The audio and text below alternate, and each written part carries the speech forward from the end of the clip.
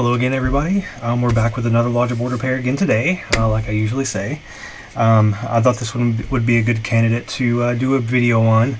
It's another 13-inch Retina board. This is the 820-3475 model, and the customer sent in saying that there was no power to it. Now, I know it's liquid damage because I looked at it. Unfortunately, the customer, when they wrote in on their work order sheet, they said won't power on. It would be nice to know if you're a customer and you're going to be sending us a logic board to just go ahead and say it's liquid damaged. That way, you know, if you emailed us about a quote or anything, it's best to go ahead and just say, you know, it's liquid damaged, it's not powering on, instead of just it's not powering on, because when we go to quote you, it's going to lead to a whole different type of quote that we would get you, because you're looking at different outcomes. When you have a liquid damage board, most likely you're going to have other parts that are going to need to be repaired. So it's best if you go ahead and know that in advance.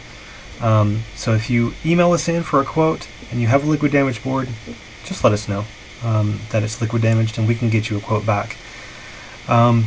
Just a little hint for the future, because you don't want to be surprised when you send it in saying, you know, I didn't realize it was going to be that much, but, you know, if it was liquid damaged, you know it's going to be a little bit more than just if the board itself was bad, because other components are going to get damaged, usually when you have a liquid damaged machine. Anyways, so this one is liquid damaged, and I'll show you the reason why. Now I'm going to go ahead and show you the microscope. And you see some components here at the top. This has to do with your display. Your display connector is on the other side of the board here. So these components here, if you are able to see that clearly, let me get some tweezers so I can point it out to you. You have this resistor and this fuse and these capacitors here that are liquid damaged, and you can see that with the corrosion that's going on around that chip, that resistor especially. So that's one area that we're going to have to pay attention to when we're replacing these parts. And another area I found was over here by your P-bus chip. This is your charger chip, which gives power to your battery to charge it, but also to the rest of the machine. And also when the battery has power, the battery comes from, or the power comes from the battery through this chip and then through the rest of the machine as well.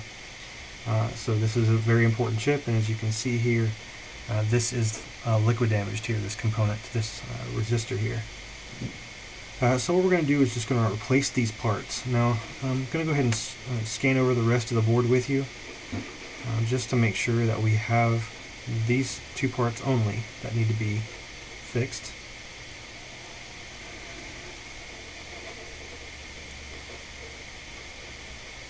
I'm not seeing any more liquid damage.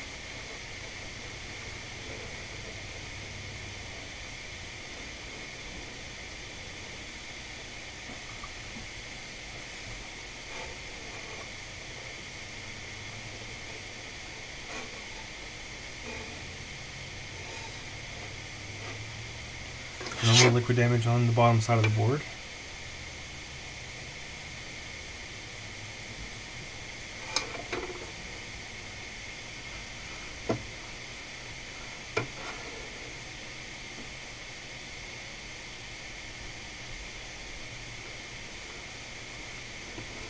So far so good.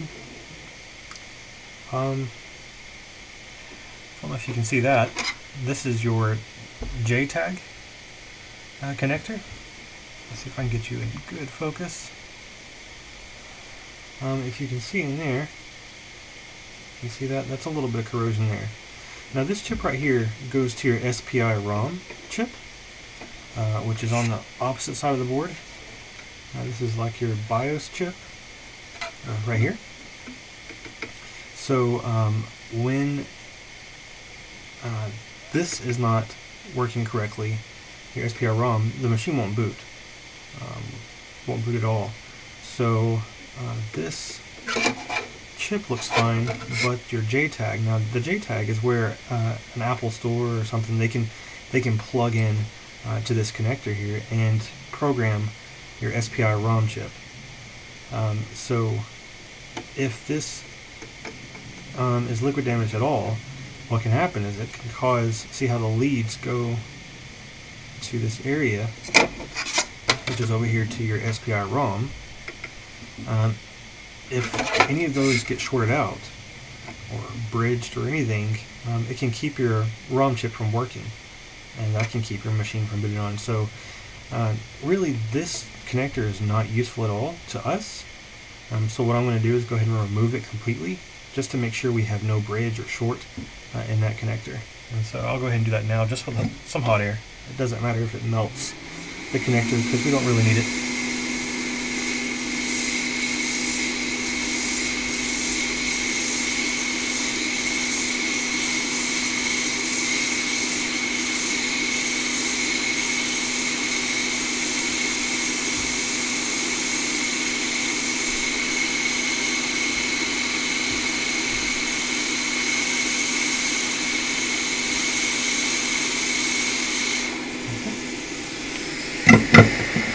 Come on.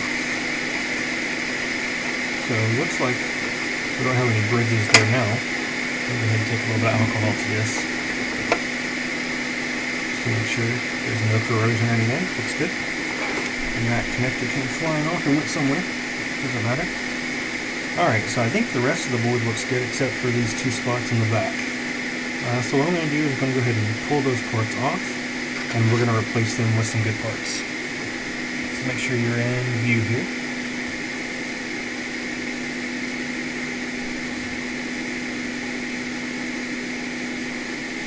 Okay.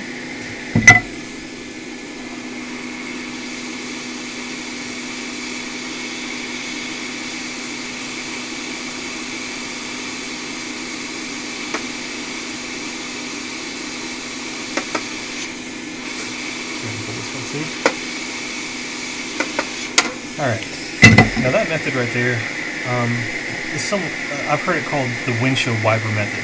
It's where you wipe everything from that area and then just replace it. You don't have to know particularly which part is bad,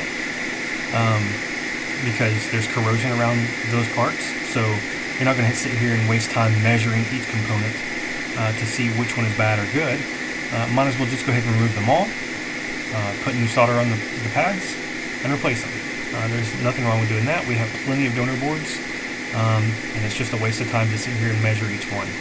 So that's what I did. Put a little of this liquid acid flux on these pads, and this flux right here works really good when you have some oxidized pads. It gets that oxidation off and allows the new solder to go on those pads nice and clean. So as you can see, this pad at the top is oxidized. See how it just came right off without even scrubbing? Because sometimes you think you have to scrub the pad to get that oxidation off, and in doing that, sometimes you can damage the pad and even like remove the pad completely. And you don't want to do that, because then you're just going to have to run wires and it just becomes a pain. So, okay, I got new solder on that. I'm going to clean that liquid flux off.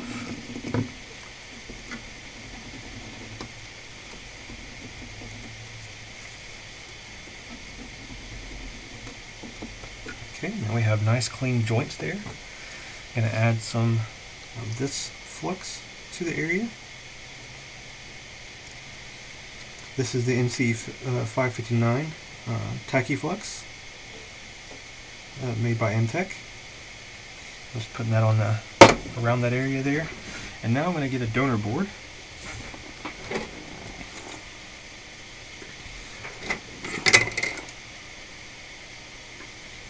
If I can find one. Alright, here we go. So what I'm going to do is I laid, you probably won't be able to see it because your field of view is smaller than mine, but I'm going to lay this board on top of this board like this, so I can see which parts I'm removing and then just move them straight over to where they belong. So I'm just going to show you where I'm soldering because you won't be able to see the other board where I'm pulling the parts from. Unfortunately, I just don't have the field of view to show you that in this microscope camera. Right, here we go.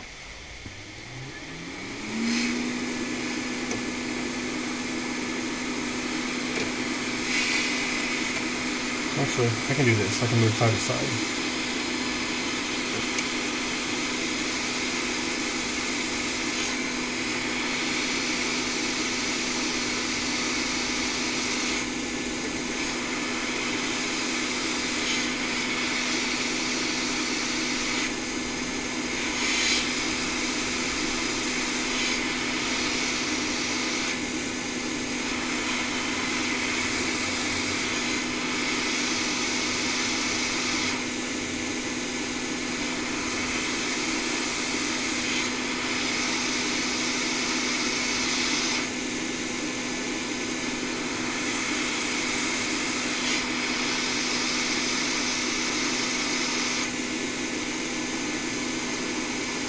Okay.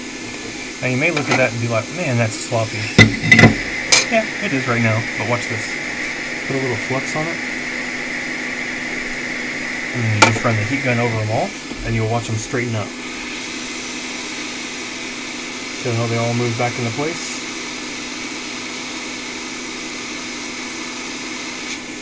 There you go. Now they're all nice and even. Clean it with some alcohol.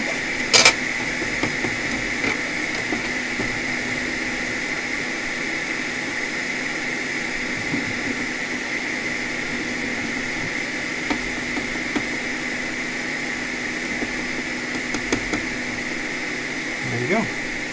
Now you have those parts replaced. And now down here to the P-bus chip, we're going to replace probably a couple of resistors there.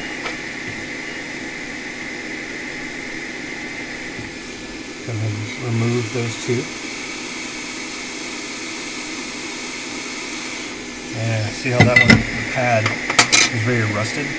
Let's see if I can get that revived with this liquid flux. You can see how it already changes colors a little bit just by adding the flux to it when it's hot. So I'm just going to barely touch.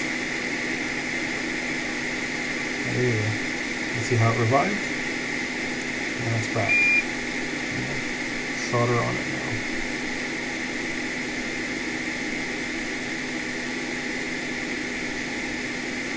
Okay. Now we're going to move some new chips over now. Or new parts.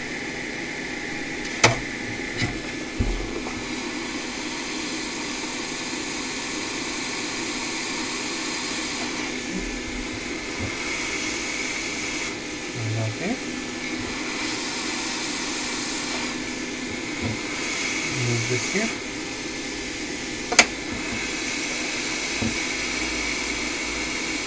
Okay, those are in place.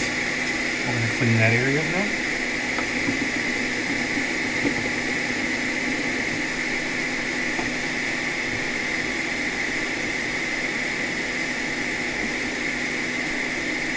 You can see how easy it is to clean it while it's hot because the alcohol evaporates so quickly.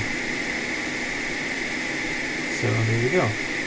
Now we have those parts on there, and that looks much better. Alright, so now that we have those parts replaced, let's plug it in and see if we get any power to the board. Customer's fan.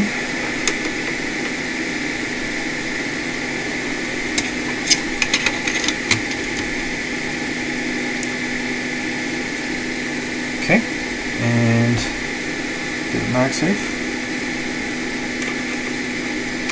Oops.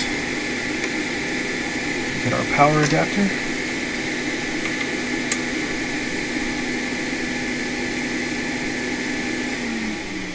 And we have a fan spin. Let's see if you can see that. Okay. I stopped it. But we have a fan spin now. It stops completely when I touch it. Should start up again. There it goes. Alright, so we have power to the board. Now let's plug in a display and see if we get a display.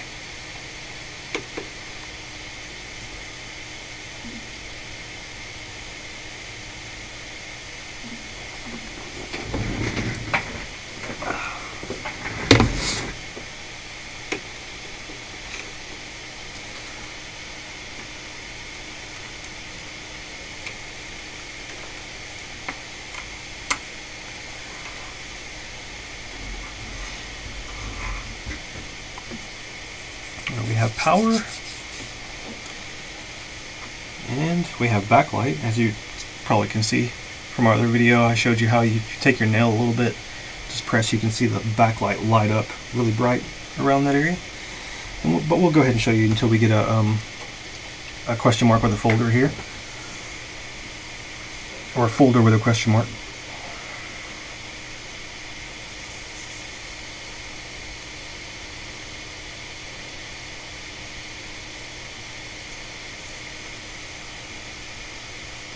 It takes a little bit usually to do that, but it should be there. There it is.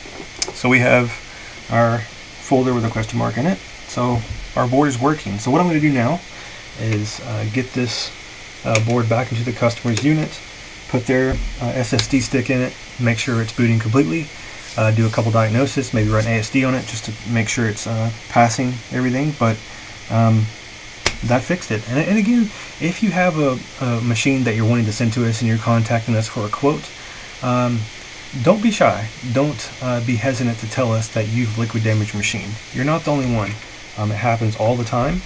It's best just to go ahead and say, yeah, it's liquid damaged, I spilled something on it. That way we can give you a roundabout quote, just to let you know to be expecting these different types of things that we commonly see with liquid damaged machines. If you contact us and say there's just no power, and you're hiding that you liquid damaged it, which is, I understand, it's embarrassing, but there's no reason to do that. We see it all the time.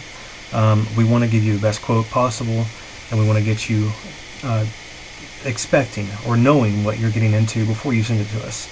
So anyways, I hope you learned something new. Hope this helped you out with anything in the future. If you have any questions or comment, please be sure to leave them below, and hope you enjoyed it. We'll see you the next time. Have a nice day.